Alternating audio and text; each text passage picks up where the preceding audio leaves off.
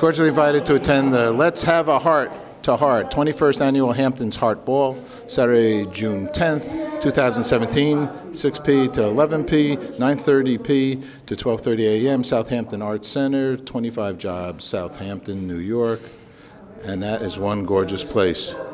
Had a lot of people working on this and supporting this event.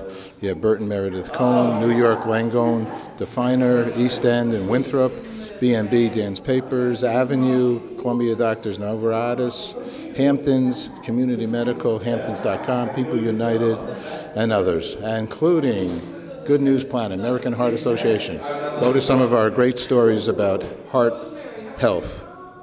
Okay, hi, I'm here with Dr. Lori Mosca. Hi, doctor, how are you? I'm doing great, thank you. All right, you're being honored here and at the upcoming event in Southampton. Tell us a little bit about your practice. Let's start with that. Well, I've been so fortunate. I've been an American Heart Association volunteer for 25 years, and I've focused my career, my science, on the prevention of heart disease. And my very first grant was from the American Heart Association, and my center at Columbia University Medical Center just received a beautiful $4 million grant to study the effects of sleep restriction or lack of sleep on heart disease risk in women. So we're very, very excited. Okay, well, that's very, very important. I just took a sleep apnea test about 116th Street, so close to that Columbia. Yeah, well, you know, a lot of people don't realize that, you know, sleep is a very important lifestyle risk factor.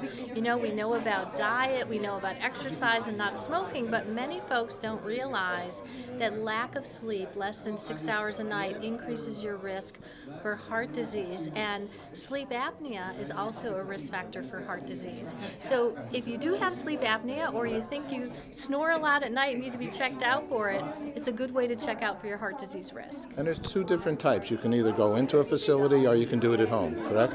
Well, yes, but we do recommend, it's very important that everybody be evaluated by a healthcare provider to really assess what type of, if you have sleep apnea, what type it is, and also for the average person, just taking a look at not only the number of hours you sleep at night, but also the quality of your sleep.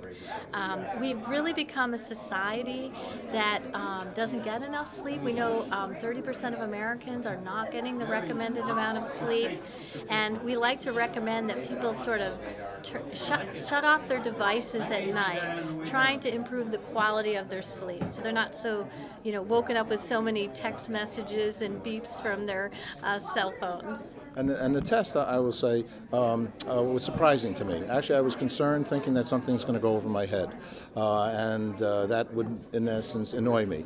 But basically, it was a sensor, and right above under my Adam's apple in that area, which I had to ask my brother-in-law where to put it, and then on my wrist there was like a watch, right, and my finger into the device. So it was actually quite simple. It is simple, but you know, the simplest test for sleep apnea, it really starts with just your significant other, your spouse. If they say that you snore at night, that is a very strong predictor of having a problem such as sleep apnea. So if somebody's complaining about you getting restless sleep or snoring during the night, you might want to have yourself checked out. The testing is quite easy. The treatment isn't always as easy as figuring out if you have it, but there are lots of things we can do about it now. And weight is very important in this situation? Yes, for some people, you know, sleep apnea is definitely related to body weight, and we do know that having this syndrome is associated with developing diabetes and other risk factors for heart disease. So it's very, very important to be checked out because we know that this increases heart risk. Great. Thank you so much. You're welcome.